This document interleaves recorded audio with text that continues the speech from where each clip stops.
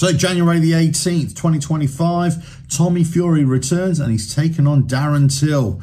Watch this video. Hello, welcome to On My Headson. I hope you're all well. So I'm away from the studio just now, and I just thought I'd bring you this video because it's been announced Tommy Fury has returned to the ring after his last fight a few months ago against KSI, whom he beat. He also beat Jake Paul before that, so he's 2 for 2 in the Misfits world. He is the king of Misfits, if you want. But now he's taken on Darren Till. Darren Till, who basically came out of the UFC. He was dropped by the UFC.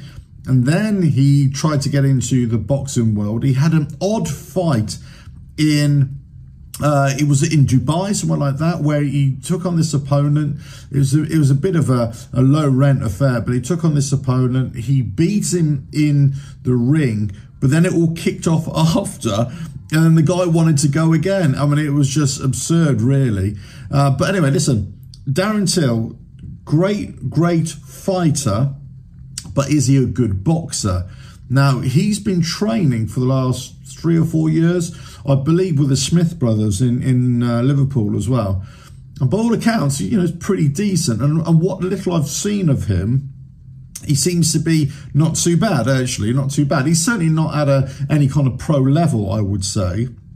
But certainly at this level, I would say, yeah, not bad at all, not bad at all. So for Misfits, this is a bit of an odd fight. You've got Tommy Fury, who is trying to stay in this Misfits world, this influencer world, but he's going to be pushed into this kind of pro division of Misfits, because that's the only division he can really go into, because he is trained as a professional boxer. Then you've got Darren Till, who's coming off the UFC, of course, and then you got to wonder, well, where is he going to go? He's not exactly an influencer, is he? He's not exactly one for the internet. Now, the thing is with Darren Till, this is the impression I got of him. Ever since he got dropped from the UFC, he's been trying to find a home. He's been trying to find a place to get a fight or get any kinds of fight, in whatever kind of style of fighting it is.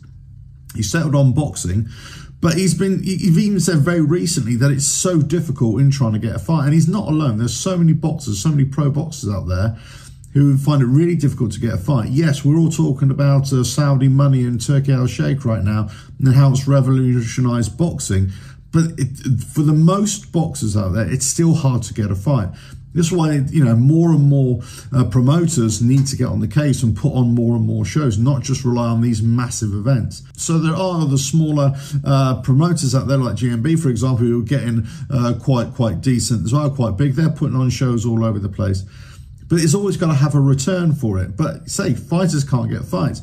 So Darren Till, he's been turning up at these sort of misfitty type events recently, these influencer events the last few months. And he's, you know, going head to head with Mike Perry and, you know, calling out the likes of Jake Paul. Because what's happening is a lot of these boxers, pro boxers as well, they can see they're not getting fights. And they're going to call out the likes of Jake Paul and other people like that just to get a payday. They want to get paid because they know their skills are so much better, and they're easily going to chin whoever it is, like Jake Paul or KSI, and they just want to get the money. But the problem is they're not getting those fights because they haven't got a name, they haven't got a brand. That's what I don't fully understand. The likes of Jake Paul is only going to fight them if they're a big name. So the likes of Tommy Fury, who isn't really a big name, he's only a big name because of, you know, who he was married to, and obviously that's all fallen apart now, I believe. But irrespective of that, he's fought KSI and Jake Paul. So in the influencer world, in this sort of space, they know who he is. They know who he is, so it's not really a factor. The problem is that he's not really a massive name that's going to want to draw lots of eyes into it. And is it going to pay for itself? Will this event pay for itself? Because it's a pay-per-view event. Now, who's going to be paying for this fight? Well, it's going to be fans of the influencers, the Misfits, right? So are they really going to be after or fans of Tommy Fury? I doubt it. Are they going to be fans of Darren Till? Well, probably most, I would say, who are going to be eyes on this might not have even heard of Darren Till or don't really know who he is. The second thing of this is how many pay-per-views are they actually going to sell, and will it cover the costs of the event? I'm not even sure this is going to, you know, pay for itself.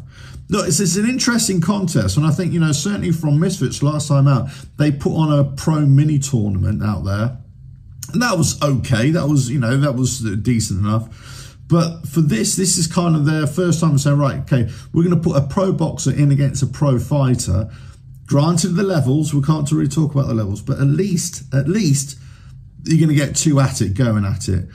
Liverpool versus Manchester, they're already sort of talking about it in those terms. It's great rivalry, great boxing backgrounds, fighting backgrounds, going up against each other. It'd be very interesting to see how this pans out. And out of all this whole YouTuber world, influencer boxing world, this is the one that piques my interest, mainly because I know what Tommy Fury is. He is still a novice boxer. But Darren Till comes in and brings it a lot of credibility. So if you're going to watch one of these kind of fights, actually, this might not be a bad one to watch. Let us know your thoughts in the comments below. If you like what I do here, we'll just keep on watching the videos, and hopefully I'll be back in the studio after I've recorded this set of videos right now. Catch you again. Bye now.